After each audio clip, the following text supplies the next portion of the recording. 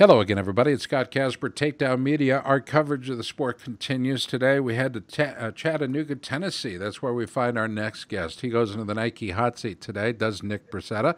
Nick, how are you?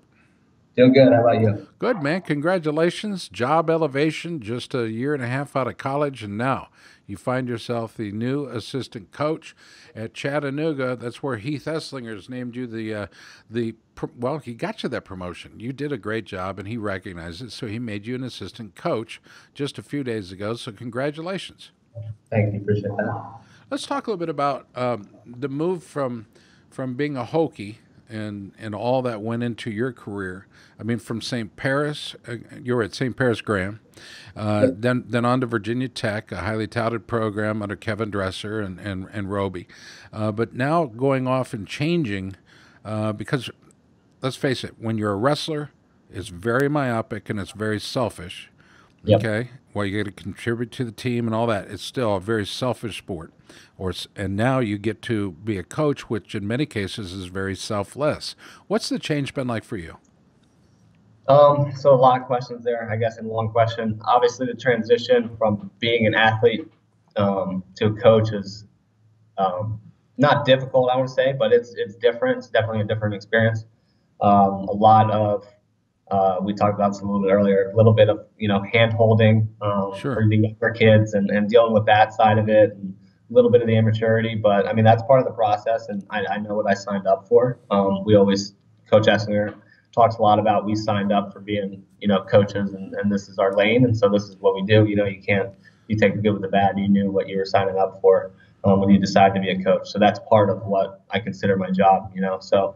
I don't have a hard time with it. I'd like to think that I'm adjusting pretty quickly and getting used to what it is and learning the ins and outs of the business and what we call college wrestling. So it's been a good transition. Obviously, I've been in a lot of different places, Ohio, Virginia, and now down a little bit more south where the weather is a little bit nicer. But like I told you, it makes kind of recruiting down here a little bit harder just because there's not as many programs down here. So it's not the Midwest or the Northeast or anything like that. So you got to do a little bit more work, and I get that coming in. But it's been a good year. Last year was a good learning experience. I got to sit back a little bit and learn, watch. I didn't do as much because I was not in an official coaching position. So I learned a little bit and was able to kind of just see how the gig worked and learn and just get the experience, get my foot in the door, and then started just past couple months. I think about a month and a half ago, up in the second assistant. So it's moving forward. It's been a good process through and through. So Was Ashley excited for you? she was. It's kind of crazy how we ended up down here. So she knew it was kind of wrestling. That's where my career wanted to be, and she knew that, and she was aspiring to be a dental hygienist. So when I was still in college, she was applying everywhere, and one of the places her brother actually lives in Chattanooga. So that's kind of how this all started. She got accepted into school down here, and then Coach Hoffman, obviously my coach at Virginia Tech, got the job down here.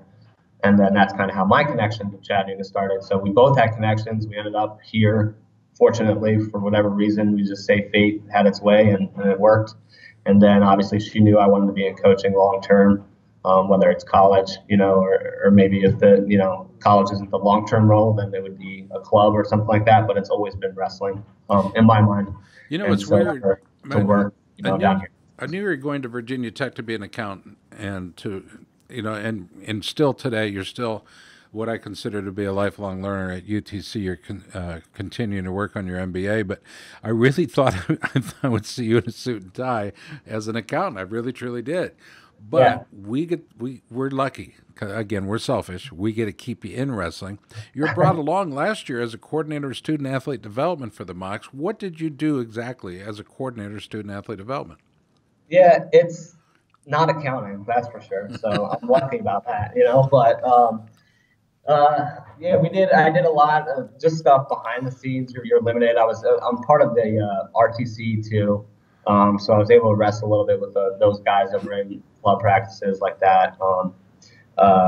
But I did, I guess, a bunch of the petty work, running papers everywhere, and obviously I can watch film and stuff like that. So the behind the scenes stuff, I mean, coaching is all kind of behind the scenes, but I was more just a voice in the ear of some of our guys, if they needed help or in terms of experience and mental coaching and stuff like that. And, just stuff like that. But I was around the program enough where, I've spent time in the office and was able to have a decent amount of impact on some of these guys, I think. So I'm surprised. There's one thing that always had me scratching my head. How did Daniel and Jonathan, your brothers, end up at Oregon State and you ended up at Virginia Tech? At some point, somebody took a left-hand turn at Albuquerque. Yeah. So we grew up in Colorado, all of us, for most of our lives, about 10 years, when I was from about 6 to like 16, 15. So they went to Oregon State from Colorado, which made sense in terms of business. It was a little bit closer. And then when they both went off to school was my freshman year, and that's my dad got a new job in Columbus, so we ended up moving out to Columbus. So then Virginia Tech was closer to Columbus. It made sense, geographically. And we were far enough apart in terms of age that my school decision wasn't really based on theirs. Their two together was hugely, related. My older brother went to Oregon State, and it was almost a done deal that they were getting the second brother. So he ended up there, and then I was kind of a little bit further removed. We're 4 and 5 years apart. So my decision. And Michael, your dad, Michael, when he gets this new job, moves you guys to Columbus, Ohio. Yeah. How do you not end up at Ohio State? Man, oh man, they let a good one get away. Yeah, I mean, you can ask the coaches there that. I don't know. They had recruited Cam Tessari, I know that, and they had the Seaver brothers, so they were set there, I think, in just terms of weight and how it worked out. But yeah, it was close. But you look back, track record, Bo kind of broke that in terms for Graham. Bo Jordan, he was kind of the first one to really go to Ohio State, I think, from Graham. And so I don't know. I guess that's the way the recruiting process works. Sometimes it's who's on you and the connections you have. And my best friend was Matt Stevens in high school, and his brother Brian Stevens was already at Virginia Tech, so that was part of the connection I had down there. So it's just the way the cards fell. You've had some incredible coaches in your life. First off, your dad, but also Coach Jeff Jordan, and then further after you leave there, you are coached up by Kevin Dresser, one of the greatest business minds and wrestling minds in the sport. Not afraid of anybody or anything. He gets it done. I'm not going to say single-handedly raised the ACC up, because he didn't. I mean, all the schools in the ACC are powerhouses now and doing well. But you look at the job he did, and you're one of those hires that made a difference at Virginia Tech. I look back at your career. In 2011, 2012, the ACC champ at 149, Conference Rookie of the Year. And that was an amazing year, but it wasn't the year perhaps that you wanted. Overall, 10-5, 6-3 in dual. And then the next year, the 2012-2013 season, you lit the candle, dude, 31-7. Mm-hmm. That was a year that made everybody go, And they liked what they saw, and you came on, and then the wheels came out the wagon. I don't know what happened. Tell us what happened in the 2013-2014 season. So that was the year I redshirted, I think. Is that what you're asking? Yeah, because I don't see any numbers attached to your name as far as anything, even redshirting. Yeah, well, so I did redshirt that year. My sophomore year was kind of my coming out year, and then redshirted the following year and moved up to 57. That was part of kind of a strategic process. So I moved up from 49 to 57. I competed a little bit. I went out to the training center. Fortunately, Virginia Tech was able to send me out there for a couple weeks. I wrestled in the Dave Schultz and had an okay tournament.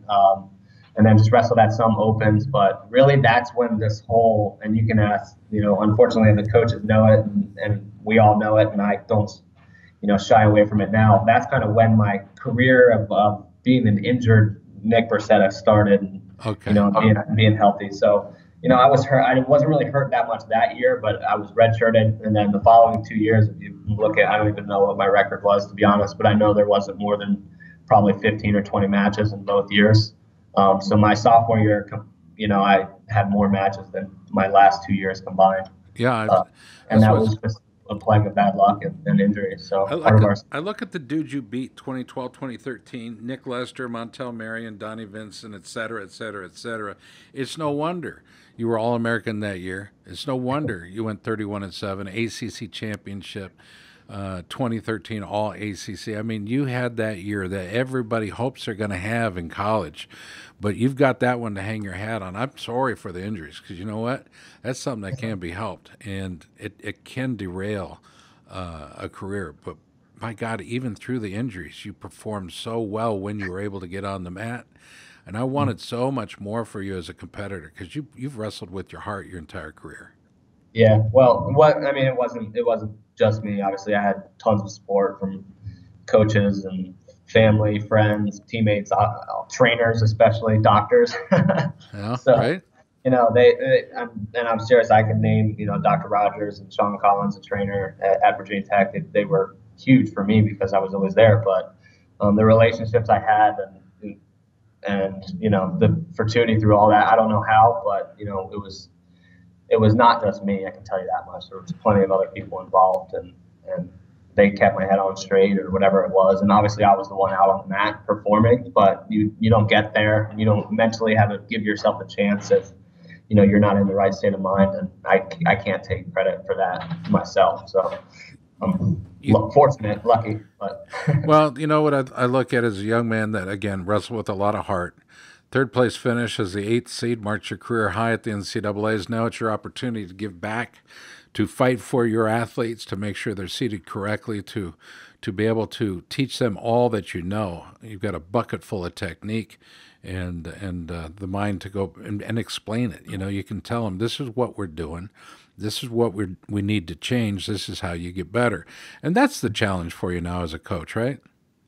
Yeah, it is. And but it's one that I enjoy. That's the way I look at the sport now, just through all the injuries. And I was a mental, kind of a mental guy throughout the whole process. And I like to kind of, I'm almost too accountant like, and fine tuned in terms of mentally the approach. But that's part of the sport that I enjoy in terms of breaking down technique and breaking down the mental approach to sport and things like that, and competing and all that. So that's the stuff that I think that you can make really big strides with an athlete as a coach. And I'm still young and learning, and learning different ways to do that and just learning new things in general and experiences.